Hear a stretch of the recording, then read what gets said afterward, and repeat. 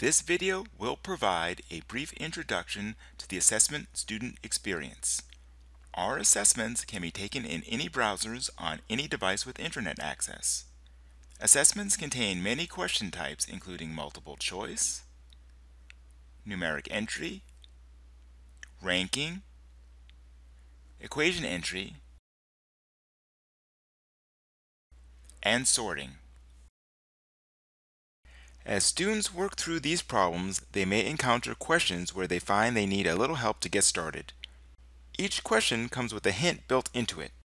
By clicking on the Hint button, students will open up a panel on the right side of their assignment with a carefully written hint to help them start thinking along the correct lines. The hint can be expanded to make it easier to read, or it can be closed when the student is finished with it and ready to try answering the question. Once an answer is selected, if the assignment is set to homework mode, the student can then check their work to see whether it was correct. If the student's attempt is wrong, then they are provided with immediate feedback to help address the specific mistake which was made. The feedback panel can also be expanded or closed. Once a question has been checked, the status of that question will now show as "in progress" in the question list on the left-hand side. The score for that question will update each time that an attempt is made. In addition, you can also see the number of attempts made on that question. When the score for an individual question changes, the overall assignment score will also change to reflect what score the student would have had on that assignment with no further work. Within homework mode, a student may attempt the question as many times as needed to get it correct. It's possible that this may take several tries for more difficult questions, and each time they will be given targeted feedback to address the mistakes made. Each attempt is listed in the top right corner. Users may review their previous attempts or the original unanswered question by clicking on the drop-down menu. When students get the question correct, there is immediate clear feedback that they have done so. They are told that they have solved the question and how many attempts it took. They can then choose whether or not to view the solution for a detailed explanation as to why that is the correct answer. When students encounter a question which they cannot solve despite many attempts, it is sometimes more helpful to give up on that question in order to see the solution. This can allow them to learn from their mistakes and move forward with the assignment rather than remain stuck once they've hit that wall. When students choose the Give Up option, they are presented with a new window to make sure that they fully understand their choice.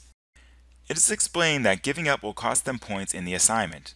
They can choose either to go back and try again or to give up so they can see the solution. If they do choose to give up, then they can now review the question and the solution so as to better their understanding of how to solve similar problems in the future. Users may go back to previous questions or jump forward to any other question by clicking on that question in the questions list. The left and right arrows at the top of the assignment may also be used to navigate through the questions. When reviewing previously attempted questions, the questions list on the left clearly shows whether that question is in progress, has been solved, or if the user gave up on that question.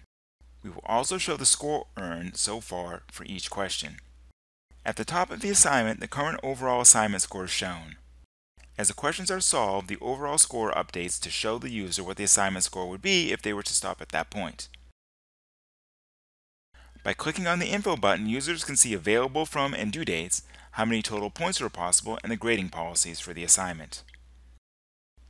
If a user wants to maximize their screen space for the assignment itself, they can minimize the left-hand panel by clicking on the Menu button.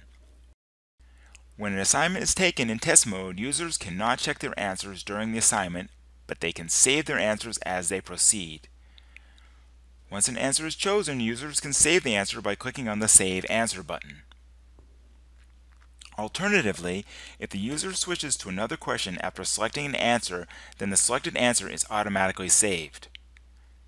The question status now changes to Complete to indicate that this question now has a saved answer.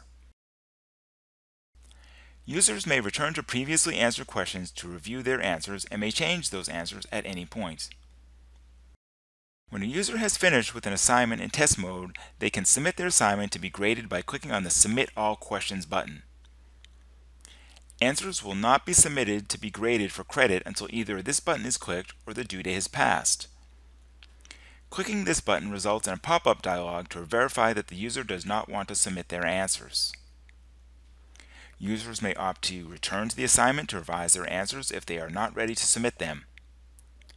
If the user has finished revising their answers, then they can choose to submit the final draft of their answers to be graded. Once answers are submitted, users can see their score for each question in the overall assignment score. They can navigate to individual questions, and for any that were incorrect, users can see what the correct answer was to that question. Thank you.